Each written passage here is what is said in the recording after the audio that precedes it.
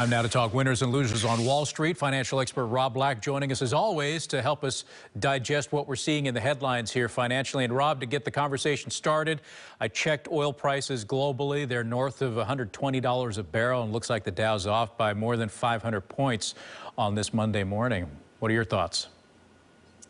Last time gasoline and oil prices were this high was 2008. In 2008, well, two years ago, oil was zero. We should have stocked up then, huh? And last time it was $145 a barrel was 2008, I believe. And it took about 5 months for it to drop all the way to $35 a barrel. So maybe in 5-6 months from now, we'll have some tailwinds. Right now we have headwinds. There's a lot of safety in gold right now, $2,000 an ounce briefly over the weekend. Last time that was seen was September 2020 when we thought the pandemic was just going to never end. Year to date, the NASDAQ's down 14.9%. S&P 500's down 9%. The Dow's down 7.4%. So for some perspective, James, if you bought stocks in 2021, 2020, 2019, 2018, you're up. But this year you're down for the first 2.5 months and it doesn't feel good. Oil's the problem. It's up 69% this year, up to $127 a barrel, like you said. And Russia-Ukraine is going to hurt the semiconductor industry. It's going to hit the automobile industry. It's going to hit the jet fuel industry, which is going to hit the hotel, the leisure, the travel, the airlines. So it's a problem. And it's not going to go away until the war stops, as far as headline news risk goes. Of note, this is light and this is fluffy, but Tesla CEO said, you know, we have the technology to change stoplights from the Tesla, and if we did that, we'd save a lot of money on oil and gas, not waiting at stoplights if it could be done correctly. So that's your light and fluffy for a day of doom and gloom. So we could have a button in Teslas that say, make it green. Something like that. Interesting. So, all right. Well, we'll see if that actually materializes. But you mentioned a moment ago jet fuel and how that's going to impact air travel and the cost of flights. I know here at ground level, gas prices have been going up. It was one of the stories that we were focusing on today with our live reporters. We're seeing gas prices really pushing record levels here in California and nationally, too.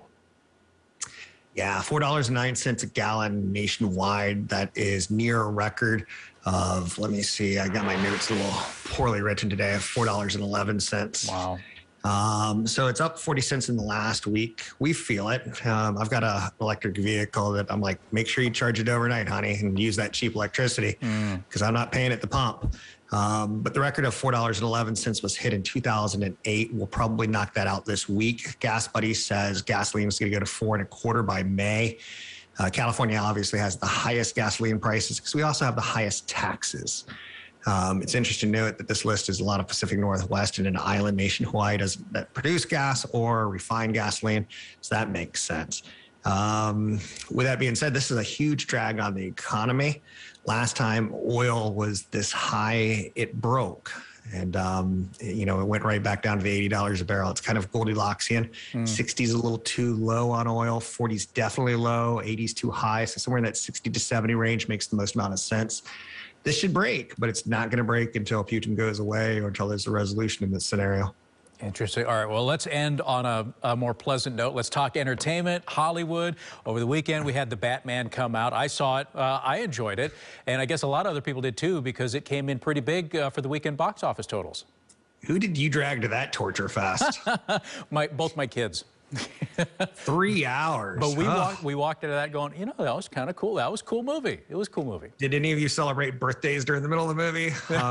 It was that long. Surprisingly, though, you win and I lose. I'm making fun of you, but you know, it shows that there's a demand for movies and sequels in particular, or any sort of franchise. The Batman pulled in $128 million. It's the #2 movie of all time during the pandemic, behind only Spider-Man. I think if you were to read between the lines, it's people who are, you know, feel that they can beat COVID. It's typically not kids under 8 who are going to movies. It's typically not people over 50 going to movies. So it has to be that kind of really big tentpole event to get us out there. So it's nice to see. It's positive that the movie theater industry may survive the pandemic and, you know, figure out a formula to get us in for the big events.